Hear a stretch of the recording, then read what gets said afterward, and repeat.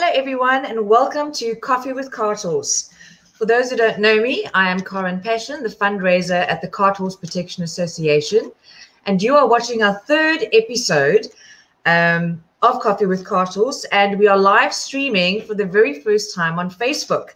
We're at our offices in Epping and it's incredibly hot because we are on the Cape Flats, but we are so thrilled to have you joining us tonight. And as they say on YouTube, please like and share our page. We had to look at more innovative ways of raising funds, and that's basically how Coffee with Cart Horse was inspired. And we will be talking about everything equine. But before we start, if you have questions for our guest this evening, there is a chat function on the right. Pop your questions in there, and when we are finished with the program, we will go to your questions. So grab a cup of coffee, sit back, relax, and enjoy the next 40 minutes with us. Tonight we'll be talking to Marizda Kruger from the Society of Animals in Distress, who heads up the Coal Yard project, which started in 2004. And then led to the Diamonds from Dust project. When Marizda qualified as a veterinary nurse, she went straight into animal welfare. After working in animal welfare for 10 years, she decided to move into private practice to heal her soul from all the abuse that she had witnessed and was exposed to. As Marizda says, the universe circled her back into animal welfare, and she started working with SED in 2016 as the equine manager for them. And she is now in a position to make a real difference in the lives of these working equines, and also to help and heal and protect the weak.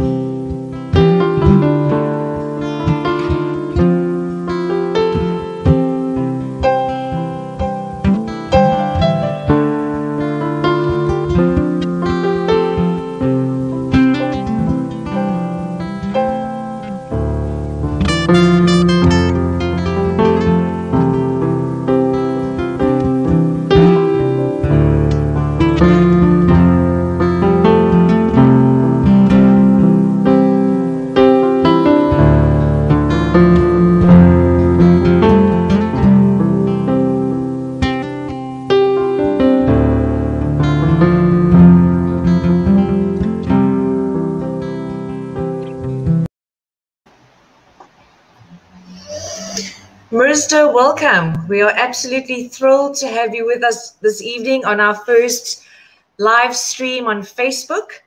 And we cannot wait for you to tell us more about this amazing project that you are working with.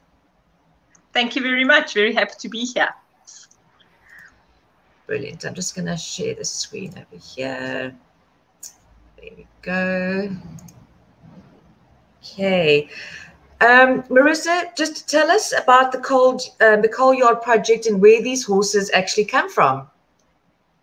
So we have quite a unique coal yard setup, as we work only in Tembisa, where we have 4 individual coal yards. The horses are used to deliver coal to households in place of electricity. So our horses are working really in suburbia. They work in and amongst the taxis. They are on main roads. It's a really high impact area where you wouldn't expect to find horses. No, so when we started the Coal Yard project, we had about 350 horses in Tembisa working, which is that is a hang of a lot of horses for the area that they were in. And the project really just ran around education, training, and assisting these horses. We had major sponsorships, and we did everything for free. So we would go in, train farriers, assist with putting up paddock. Everything was done for free for at least 10 years. Lots of training around handling, yes. conformation, those kind of things. Because originally we had lots of thoroughbreds. We had lots of conformationally poor animals that couldn't cope with the environment. And as the years went by, we managed to get the correct type of ponies, smaller, more robust animals into the area. Yeah. And then by 2016, we changed the project because we found that we were enabling as opposed to empowering. So we changed and we started to charge a levy on our services to create a value for the horses, because at that stage you could run your whole business free of charge, because animals in distress would assess, do the feet, do the harnessing. The mares would come into our facility for foaling.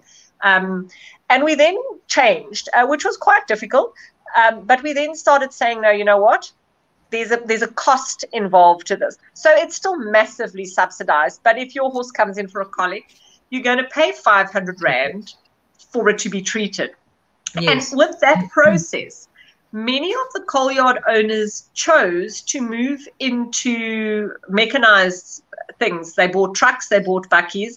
And so the numbers have come down. And at the moment, we have, for this breeding season, 27 coal yard horses working. Unbelievable. From 350. It's remarkable. Absolutely. Absolutely. And they are all microchipped. We know them by name. When they foal down, we are there. We vaccinate those foals. So we're really on top of it. And yes, it's still a hard life for any horse. But the owners that have remained are the owners that have taken responsibility. So that is where our project is. Marizda, you touched on some of the services that you offer these coal yard horses. But what are the main issues for these coal yard horses? So what we see predominantly is colics, because they are free grazing on rubbish dumps. So plastic bags, the people throw away bread in a bag. So from a very young age, these horses learn that food lives in plastic. So we see a huge amount of colics coming in. The other thing is MVAs, because they're moving in and amongst the taxis. There are trains. There are a lot of injuries, high trauma injuries happening. We at the moment see no harness injuries at all, because our coal yard owners have been trained. And because of that, we've been able to collaborate with SPCA, and it's now not a case of not knowing better. So if a horse has got a harness injury, we're in the position to say, we spent 10 years telling you this is not okay. You need to know now. Absolutely, because I think there's a problem when you draw the line and you say, you know what, now actually you need to take responsibility. So if we find harness injuries, the horses come in and they rest for 3 months. That handicaps the person's business for 3 months. And we don't confiscate. We're not law enforcement at all. But we are in the position to mobilize law enforcement. And I think that causes a really good balance within our coal yards. Sure. The next few pictures that we chose, there were so many to choose from. Can you just talk us through a few of these pictures and what's happening in them? Yeah, this one is a colic. This was Steam Ranger. He was also the very first horse that you saw in the cart, the grey. He was born in the coal yard. He worked in the coal yard for about 7 years. He came in for a colic. We spent 3 days with him, but we don't do surgery. And when we are unable to control their pain, we put them down. So he did really well, and then took a turn for the worst. So Steam Ranger unfortunately was put down, but this was him just on a drip. He was actually just relaxing there, because the coal yard ponies are so used to lying down and taking a nap. So he actually was just napping there on his little drip line. But yeah, we did lose him. And feeling safe to lie down. That's such a pity. And then these kind of injuries this specific horse's captain, he was, so from time to time what happens is people decide that perhaps owning a coal yard pony is a good business. So this was a cattle owner who at an auction bought 20 head of cattle and a set of horses and decided, well, maybe he'll just do some coal yard. So he hadn't been in our training process, knew very little about horses, and gave the specific horse to children to work. And that was actually a pelham, and the shaft had broken off. So I think we don't realize how much damage we do when we donate our broken bits to these ponies. Absolutely. So people, they won't put it in their precious darling thoroughbred's mouth, but they donate it to a charity. Into the charity. And I think that's exactly what happened, that this was a donated mainstream bit. The shaft was broken off, and because of the rough handling, it had actually gone through the mouth. So there was an actual hole that you could put your finger through the cheek. The owner, once he was brought in for this, was horrified. He couldn't believe it. And he continued to work his horses for probably another 6 months, and then decided that horses were too hard and complicated, and the horse was surrendered. So he's fine. He no longer works. Oh, that's so good news. This is Jealous. This was a injury in a cart by a taxi. So she was hit in the cart while delivering. This is a good owner. You can see from the wound, fresh wound. So the minute the injury occurred, they were on the phone. The ambulance went out. We loaded her, and she made a full recovery. She's back working, and is doing absolutely fine. That's just after her bandaging and sort of, because she went down in the cart. So there was some other abrasions, but that one was obviously the worst. She looks like a bit of a war horse there, but survived and pulled through. Thank goodness for you guys being there. And your quick response. And it's critical that the ponies that do cope stay there. Yes. Because you just create a vacuum. It doesn't help that you take her out, because then tomorrow they bring in a thoroughbred who can't cope with that. Exactly. So we really do try to keep the ones that are there, and less because the people know how to work. And they know the environment, and they understand who are the good people, who are the bad people, how the traffic works. The young horses that come in there, they don't make it because it just can't understand the system. No. This is an injury from a donkey. So because our own coal yard is pretty much under control, we are often called in by other organizations to assist with equine. So this was a set of donkeys out Pretoria way that we were asked to come and help with harnessing. So the team went out, but when we got there, it was not fixable on site. The donkeys were not evenly paired. They were drawing a cut off bucky that had its whole diff and suspension and everything, and they were transporting building sand. So 3 little donkeys, your bucky can't do that. Yeah. So the decision was made to bring them into the hospital, and they are currently in hospital, and they'll stay with us for another 3 or 4 months to pick up weight. And then we will start the education process there. But it won't be a 10-year thing, because we can't actually get out there. It's too far. So realistically, these donkeys will go back. The owner will receive instruction as to what can and can't happen. And if he doesn't contravene, we will just bring law enforcement in. Yeah. That was the second donkey in that group. She was the tallest one, so she carried all the weight over the top of her back, just because of how the harnesses were fitted.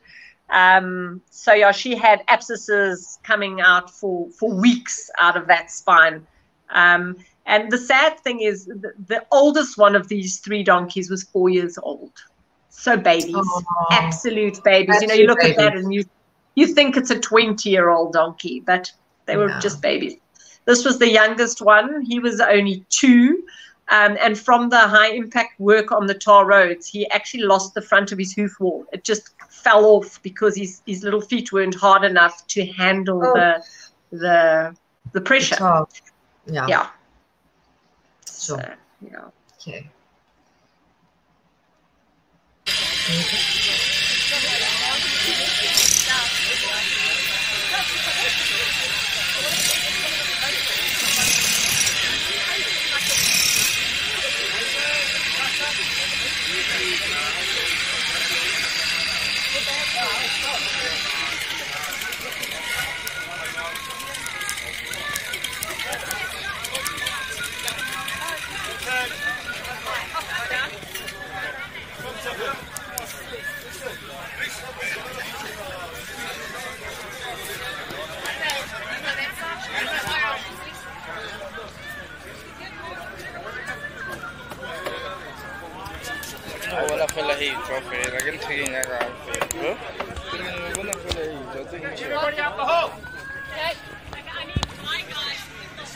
No, man, we've got two standing there. Let's do it. They know what they're doing.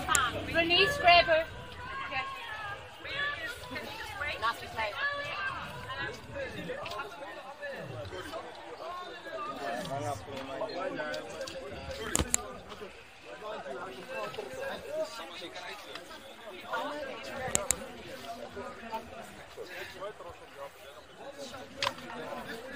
Pressure pointer with her down if we still can't get it.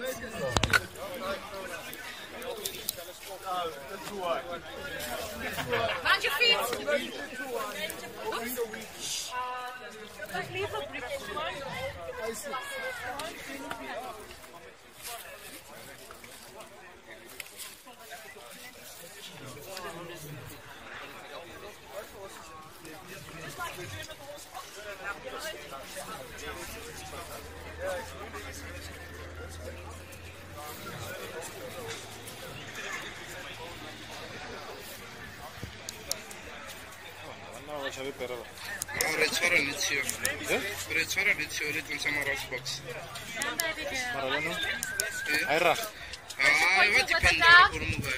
Pressure point.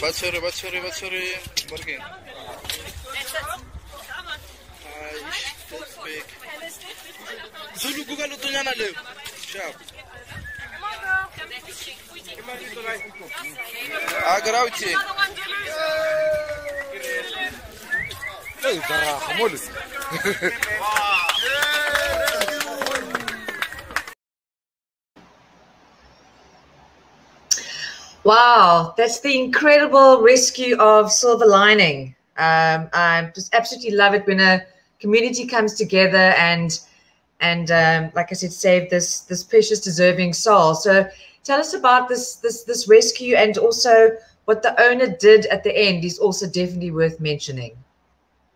So Silver was one of the coal yard ponies, and she went missing for 2 days. Owner couldn't find her anywhere. And then late one afternoon, found her in a manhole.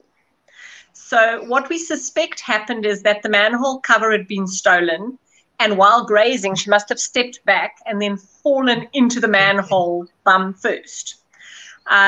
What you don't realize that these manholes are extremely reinforced. They double brick walls, they concreted pillars, they've got wire reinforcement. So it's like a tomb. You can't actually understand how well it's enforced. So what happened is that call came through. We went out, we assessed it. There was no ways that we could get her out. So watered and fed her for the night, and then started phoning. And as luck would have it, there was a fire rescue team that was having a seminar in Midrand. So we contacted them and said, look, it's all good and well that you're doing the seminar, but how about you just come do some on-site training? So we ended up with like 30 firemen on site. Oh my goodness, that's amazing. We organized the back actor. We had to, the pit that I'm standing in, they had to dig that whole side wall out and then jackhammer through the wall. I was lowered into the hole, and we tranquilized her because she's only an 18-month-old filly at the time. and we had to cover her with like fire protective gear because the angle grinders were actually putting the sparks onto her. So this was the end of a 6-hour rescue when she walked out. Traumatized. She was catatonic, so I think she'd actually decided that she'd already died. So she was very traumatized and colicked the next day. Continued to colic for 3 days after that, but we managed to pull her through. And the owner then decided that he'd watched the whole thing. He couldn't believe that so much effort would be done for an animal. You know, it's not something that they would ever see. And he then made the decision that the coal yard was too dangerous for horses to live. And he had a herd of 5. And he then surrendered his entire herd to animals in distress and discontinued working with the coal yard. Yeah. Wow. That's such an amazing story. That really is. And this is silver lining after getting lots of love and hugs and kisses. Yeah. So what happened with Silver is she then came into our Diamonds from Dust project. She was only 18 months old. So she grew up with us. She was then backed. And she was eventually homed to a special needs riding facility that works with autistic kids. And so she has a very important job with children. And she's their prize pony. If you speak to them, they cannot stop raving about her ability to look after these kids.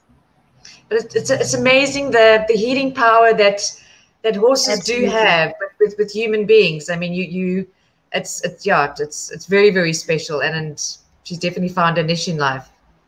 So this little mare standing there, that's Bonnie, and she was one of the other mares from Silver's herd. So she also found a little girl, and they are competing in Sinisa. So. Marizda, the coal yard project led to, we've mentioned the Diamonds in the Dust project for where the surrendered horses go to. Tell us a little bit more about this remarkable project. Yeah, so basically what happened is because our coal yard numbers were coming down and the owners were surrendering horses to us, we ended up with 40 horses on the farm and nowhere to go with them. So we then started a process of rebacking these horses and preparing them for a second life because a lot of them were young horses. And yes, you mentioned a lot of them were like 18 months old, and that's very young. Very young horses because, you know, the life expectancy of a coal yard pony is not 20 years. No. So, you know, by the time they break down, it's early still.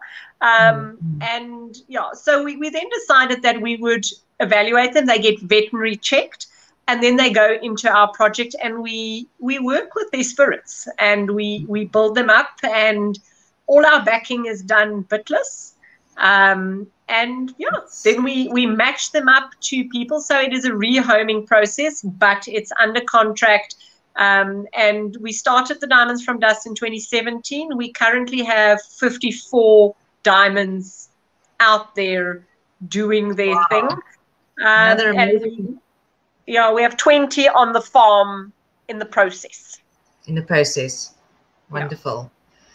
And this is one of your Diamonds in the Dust successes. This is Dusty. Maverick. Yeah. So this is Maverick. Maverick was removed by the SPCA. He came from one of the long-standing coal yard owners, but we found him in harness at 18 months. So because all the education had been done, we didn't have to issue warnings and reissue warnings. So we called in the SPCA and he was removed, and then came into the project, was eventually home to a little girl who now competes very successfully, and he's actually taken quite a few first prizes at the national champs. So that's Dusty now, Maverick now.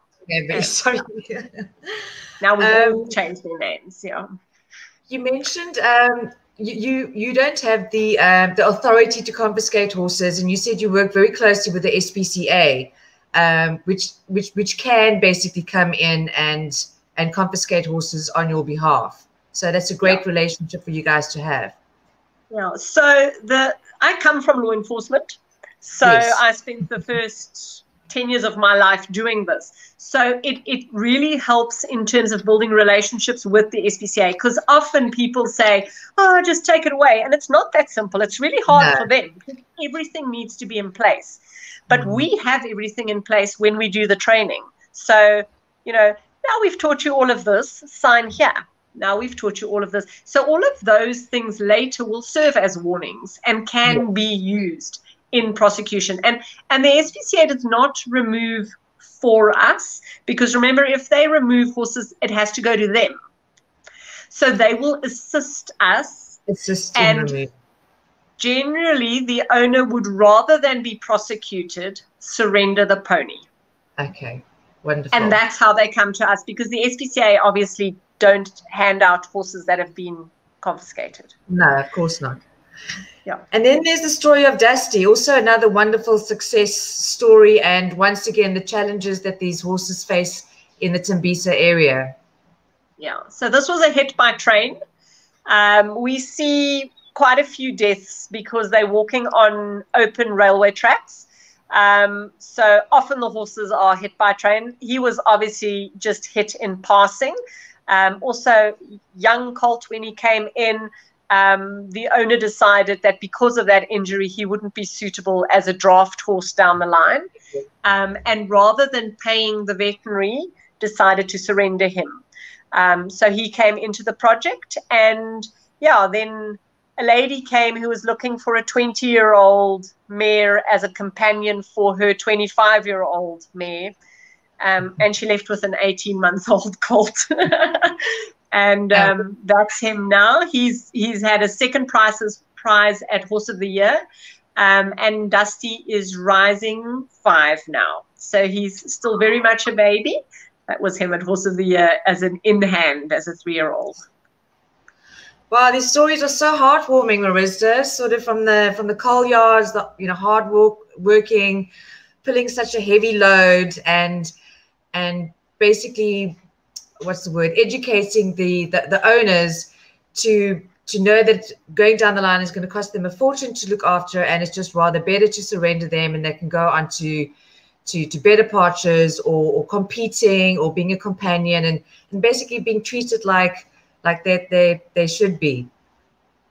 Absolutely. The other thing that I'd like to mention is we also, when we get rid of our vehicles, we will always give the coal yard owners first option. So my good coal yard owners will have first option on buying one of our retiring vehicles. Yes. And slowly we then move them across onto that, and we'll say, all right, well, because what we don't want is the coal yard, those ponies being passed on to the next owner. So we try to get them out, but that works quite well when you can give them an alternative mechanism to make money. But that doesn't work for everywhere, because cars eat petrol. They do. Isn't always what they want. Making a living with collecting coal and delivering coal, it is a form of business, and when they could see the benefits of these horses not sort of being working so hard and having a bakkie, which would be much better for them. And absolutely. And as it starts, as the first coal yard owner moves into mechanizing, then the other ones can see that he's doing double the loads and whatever, and slowly it just spreads over. And ultimately, we'd like to see no draft horses in Tembisa, but it is a process. But I can honestly say the owners that we have now are doing the best they possibly can with what they have. Wonderful. Marizda, what are your plans and visions for the next year? So we are very liquid in terms of what we're able to do, and we really move with what's needed. So right now, with COVID and all of that happening, we're finding that there are a lot of mainstream households that can't afford their horses any longer. And we're really trying to assist that. So there's quite a bit of us saying, all right, well, your pony can come into our project. We can help with veterinary. We can help with advice. Obviously, all of this works within a budget, and we can't help everybody everywhere. But certainly, I think our Equine Support Unit, which really was designed for horses other than coal yard ponies, I think will take the forefront for the next year or so, just as we try to cope with the COVID impact. Yes. Wow. And then lastly, Marizda, what can people do to support you in your cause? What help is needed by animals in distress? Yeah, so we feed 20 ponies. So yeah, what works really well is a lot of our competitive riders have a standing order. So at our local feed shop, so when they buy their 30 bales for the month, they will tag on an extra 3 bales for animals in distress. So as they do their payment, that load just builds up, and Midfeeds will then deliver the grass to us. So grass is a big one for us. But certainly superpowers. If you got any superpowers, acupuncture, chiropractor, horse whispering, natural horsemanship, any of those things. We have so many diverse ponies needing different things all the time. So we don't take on volunteers that it's not a petting zoo. You can't come and groom the ponies. We got the same thing with our recovery and rehabilitation centers. You can't just feed carrots and kissy all day. These horses need to be desensitized, as you said, rehabilitated, you know, and be ready to be able to, you know, find their forever homes going forward. Yeah, so we're very structured. I mean, all our things, all the horses have like phase 1, phase 2, phase 3, and they can't move on to phase 2. So like phase 1, if I can't stick my fingers in your ears, you can't have a bridle. So, so that we don't skip steps. So we do use different levels of people. So I do have people that come here and plait ponies all day and all night because it's a pretty little pony, and that's what its life's going to be. Some little girl's going to put ribbons in its hair, and it needs to learn to like that. So it's all kinds of things, but it's not also all our work riders are committed. So it's not, you know, you float in and pet the ponies. One day you're there, the next day you're not, whatever you feel like it. It's a commitment to that horse. Yes, because they get allocated. So they don't just fiddle. They have, this is your ground pony, this is your riding pony.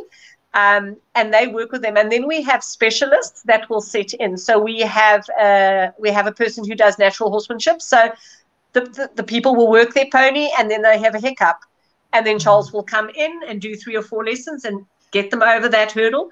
And so we move through it. But certainly, if you have T-touch or if you have special powers, we definitely want you in here. Yeah. Wow.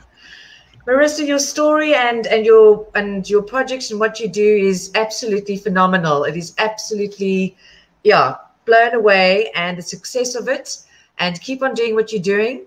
And if anybody wants to contact Marizda, you can go to their website at animalsindistress.org, and please like their Facebook page so you can see the amazing work that they are doing. And like I said, get in touch with Marizda if you do have any expertise that you can offer, but remember, you need to be committed, and I'm sure they would absolutely love to have you. That's basically the end of our program, but please join us again on the 8th of April, where we will be speaking to Penny James, who is the manager of Ears, who look after the donkeys in the Greyton area. So thank you for joining us. Keep safe. And until next time, good night. Bye, everyone. Oh, sorry. I forgot the questions. I always forget the questions. That's the second time I've done that. Oh, my goodness. Sorry, there's a question from Daria. She would like to know, would Equine Unit be able to support informal horse owners with AHS vaccines? Marizda, is that something that you guys could do? So I can tell you that in the past we vaccinated all our coal yard ponies, but that is a huge expense because it's not something that we can get subsidized. So I think area would be relevant because, I mean, in the past I would go out and we'd get all our ponies together and we would vaccinate. Now we require owners to pay, not the full amount, but you pay 150 Rand to have a horse sickness vaccine. Okay. So it could be done, but we'd need to look at area and sponsorship. Sorry. No worries. Okay, Daria, you can go to, like I said, animalsindistress.org.za, and you can get in touch with Marizda. It's on our screen, and you can take it further from there. Do we have any more questions or comments for Marizda? I don't see any.